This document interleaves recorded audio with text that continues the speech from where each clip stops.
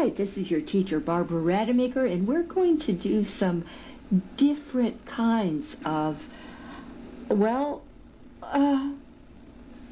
linear inequalities in two variables, but they only have one variable because the other one is understood. It's kind of a difficult concept to get your mind around, but you can do it. So here we go. I'm going to graph the inequality y is less than or equal to 2. To do that, I first graph the line, the boundary, y equals 2. Now, I know what y equals 2 looks like. It's a horizontal line going through the point y equals 2. So here we go, and here we go. Here's the line y equals 2. Now I choose a test point, and I'm going to choose 0, 0 because it's the easiest, and because the line y equals 2 doesn't go through it. That makes it good too. So I am going to graph the inequality y is less than or equal to 2 by first choosing a test point, my TP.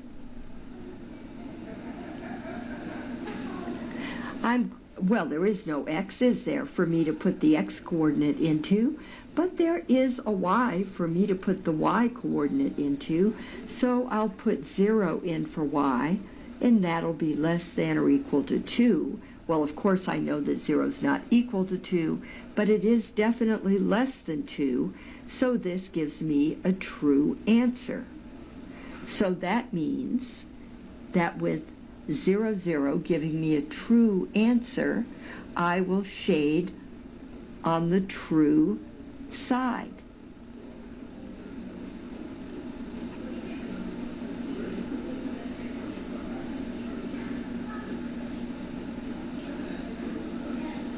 And this is what the inequality y is less than or equal to 2 looks like when I'm drawing it on the x and y axes.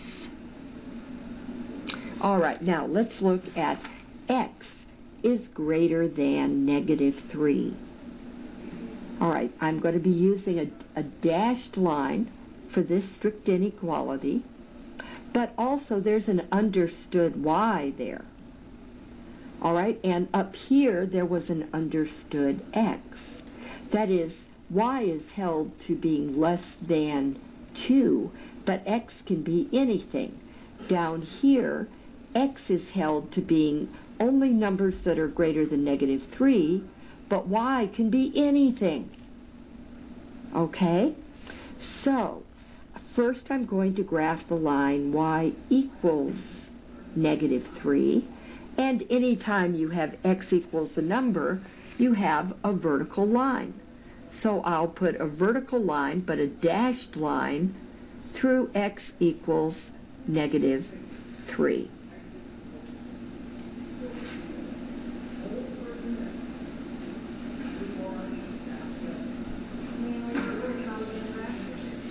There we go.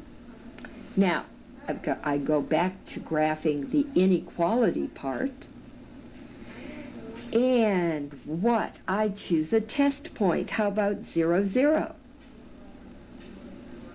And here, since y can be anything, it can be 0 or anything else, but x for this point is going to be 0, so I will put a 0 in for x, and I'll get 0 is greater than -3.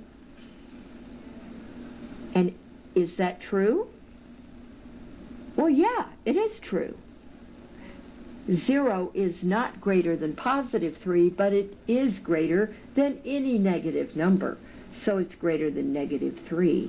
So 0, 0 gave me a true, and I'm going to graph in the 0, 0 direction.